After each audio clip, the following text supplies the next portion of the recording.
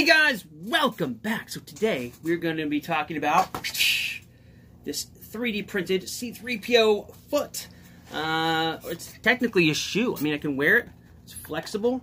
It's made out of the same TPU filament that I used to make the hands from the last video. And it came out pretty freaking good. So we're going to discuss this a little bit right now.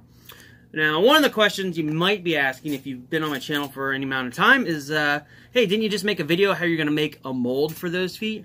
And the answer is yes. And basically, this was used as a test to make sure that the parts that I'd been working on in 3D space would actually look right and fit right before I printed a mold, which is, you know, each mold I think is at least 4 prints per mold that are pretty involved. And before I go through all the trouble to make all those pieces and print all those pieces and clean up all those pieces, I wanted to make sure that it was going to fit right and that there weren't any issues that I was going to want to address before I went through all that trouble. And there were a couple. This is pretty minor stuff, but I'm glad I did this. So, let's see where to start. First of all, the overall shape is really good, minus a couple things. The tip of the shoe is slightly rounded, and if you look at a casting, it's much closer relation to a real shoe. You can see it's very flat. This one has a little bit of roundness, and the angles where the sides meet the front of the shoe are more dramatic here. This is something that's on the actual Don Post statue, and I corrected it a little bit here, but I didn't do it enough. So looking at it now, I feel like yeah, I need to make a little bit better angles here. The sole is going to be slightly less tall, just a hair, maybe 1/8 of an inch shorter. And the tread on the bottom, this was just done for the 3D print. However, the distance, these are all weird sizes. This is how they are on the movie suit, but I made them a little bit broader so they were closer to the edge so that I could print it without doing supports. And I also made a little brim that went all the way around the sides. It came all the way down to the print bed so that it printed the treads and then that brim, and then everything else just was bridging. I didn't do any support material on these at all. So when I do the cast version, I'm going to make these correct, like the movie suit. They're a little bit smaller in width, I should say, but the weird sizes is all kind of like just like this. And I guess on the final one too, the actual cast versions will be slightly thicker. Like this flexibility is really good for the filament, but the rubber that I'm using is a little more flexible, so I can afford to go just a hair thicker with the rubber version and keep the same amount of flexibility.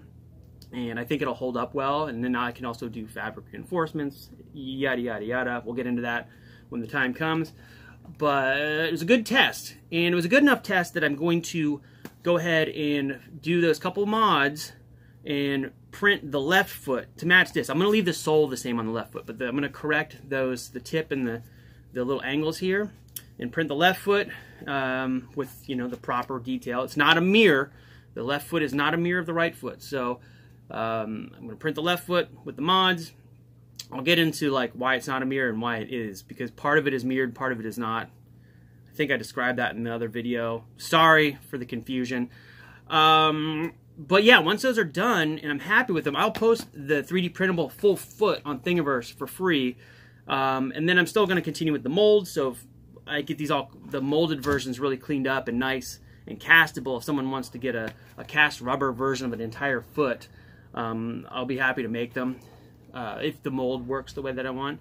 But if not, and you just want to print one out of this TPU or even like a display foot, I may make a version with like the bottom cut out for mannequin.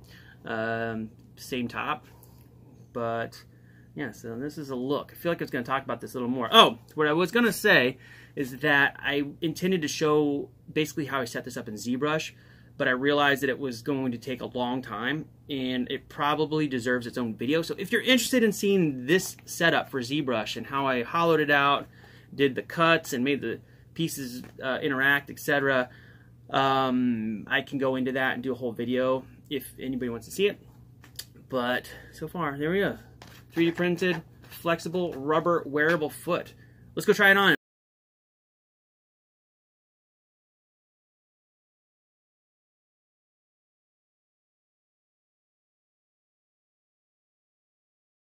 So as you can see, it is completely wearable. It's actually pretty comfortable, and overall it came out pretty good. A couple things with the print that I had to address since the last video when I did the hands. If you saw the hand video, you saw that I had some major stringing issues on the fingers, and some of the things in the comments were things I was going to try anyway, and there's a couple things in there that I didn't think of that were good. And then there were some comments that kind of just aren't going to matter a lot. Like there's a lot about the Bowden tube, and the tube on the CR-10s5 I've got is really narrow. It fits the filament very well. Unlike the A-net, the Bowden tube on this printer is terrible. The Bowden tube on this one's good. However, it is almost 2 feet long. So even the great Bowden tube with a 2 foot long piece of spaghetti-like filament, it's not. This stuff stretches a lot. It's not going to make a huge difference. What did help was I got a suggestion about upping the retraction distance, and I did that almost. I think I did it up to like 6mm retraction distance. I have to check, and that made a big difference. I turned the fan speed way up, so there's a lot of cooling between the jumps, and I turned the temperature down. And what else? Is that it? That might be it. That might be the 3 things, but that made a big difference. So I still got some stringing, but it was really, really, really fine. Let's see if I can get one. I pulled most of it out already. There's some on the outside here, but I mean, it barely shows up in camera. I mean, let me see. Can you see that? It's super, super fine, barely there. Whereas the last on the hands, it's really, really thick and burly, and on here, it's just like it looks like a little piece of dog hair. So it's really, really fine. So I think a hair more tweaking, and I can get it like totally sorted out.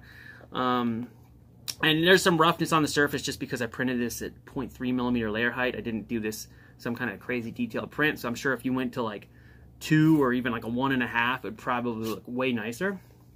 But yeah, so those are the print adjustments. I'm probably going to do a whole video just on print settings after I figure out how to get this to work on this printer, and that printer, this printer here, and talk about the differences and pros and cons, etc. But yeah, overall, pretty happy with this. Once it's all completed, the other shoe, I will put them on Thingiverse for free, so they'll be downloadable, printable as is. I may do a version without the sole, just an open version that you could use for a cap if you're into that thing. I don't like the shoe caps personally, or you could use it for display. So if you have a mannequin and you need to run a piece of piping through the foot or something, you can just print it with a hollow bottom. That's also handy. But yeah, they'll be up there, and then probably be a couple weeks. So I got to print the other foot, and then once that's good, that'll be posted. And I'll also post the mold version when I get to it. Anyway, I don't know what I'm trying to say. Probably made this video like 4 times, and I keep like getting lost. And now when I do it, I can't remember what I said and what I haven't said. The convenience of being able to just record stuff over and over can also be a detriment because it's so easy to redo stuff. But I got to get back to work. So thanks guys for stopping by. I will be back soon with some more freaking stuff. Again, let me know if you want to see that ZBrush video. And yeah, I'll be back in no time. Thanks again. See you kids soon. Later!